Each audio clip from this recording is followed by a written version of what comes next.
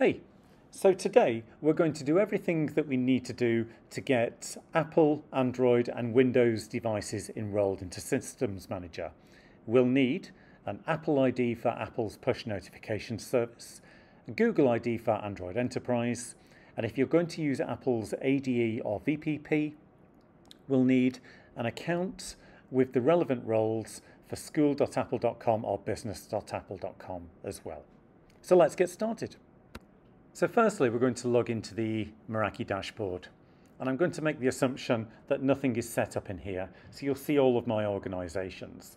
The first thing that we need to do is go to our organization, and we're going to create just a really simple network.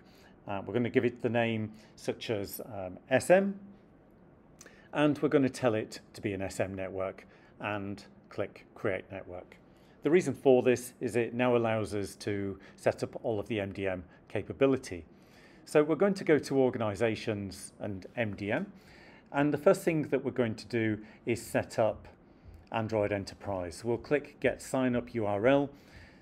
We'll click on the URL itself. This takes us to the Google Android Enterprise page. We'll sign in using our aforementioned Google ID. We'll click on the link to enroll, and we are all good. That's our Android already set up. So now let's set up APNS.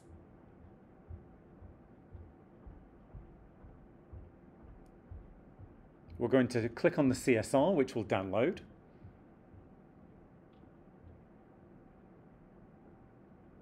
And now we're going to go to identity.apple.com/push-cert. We'll log in using our generic Apple ID. We'll have our two-factor auth set up.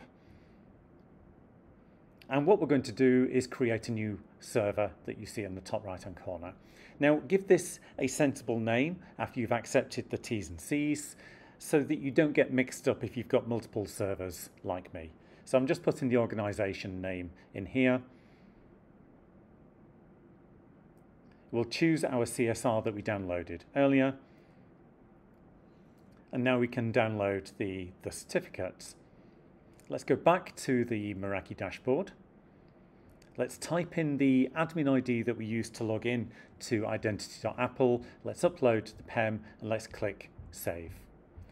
And that's our APNS done. Now we can actually test the certificate as well, so let's go ahead and do that, and we can see that the cert is valid. So let's move on to the next step, which is ADE and VPP. So let's click Add New. We will log into school.apple.com in this particular case.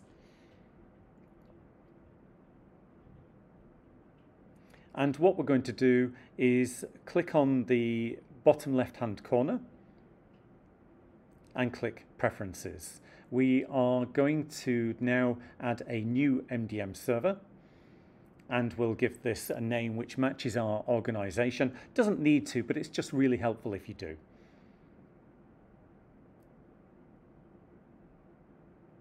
Let's download the PEM that you see here.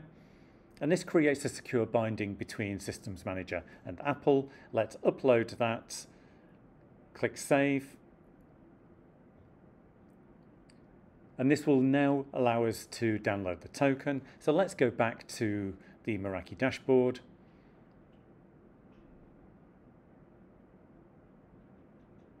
We'll drag our token that we've just downloaded into here. We will select a default network that you see towards the top. And let's click Update. So that's our ADE done. Let's click Save just to be on the safe side. And now let's configure VPP as well. So VPP is slightly different in the process.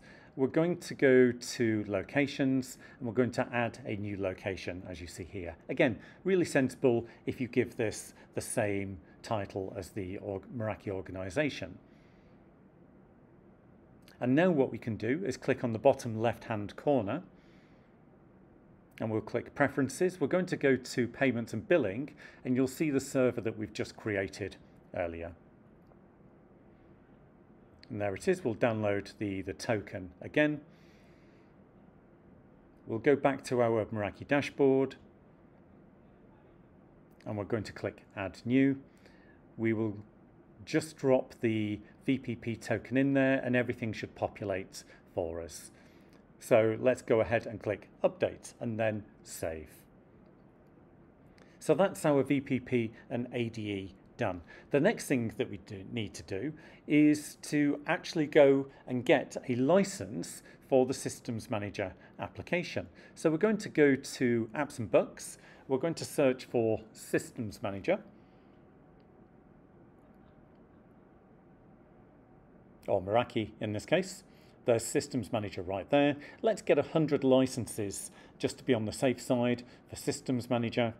We'll choose our server, our Acme server that we created earlier. Let's put 100 in and let's click Get. Now you should get a notification via email when the license has been granted to you. But we're just going to skip over to the Meraki dashboard now.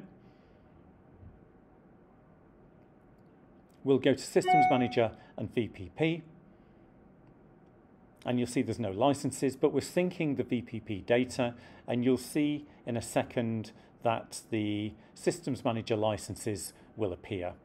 We can now go to, we can now click Force Sync just in case it's taking some time, or just in case you've made lots of changes. And there we go. So now we can go to Systems Manager and Applications, or Apps rather. We should have just the one in here, and we're going to click on this. And what we're going to do is just make sure that all of the relevant settings are ticked. You don't have to match these, but these are sensible ones nonetheless. And where we say do not use VPP, we're going to use VPP device assignment. And we've got all devices here for the scope. We'll click Save, and this is going to push down the Systems Manager application to all devices. And there we go, we're all done. Thank you.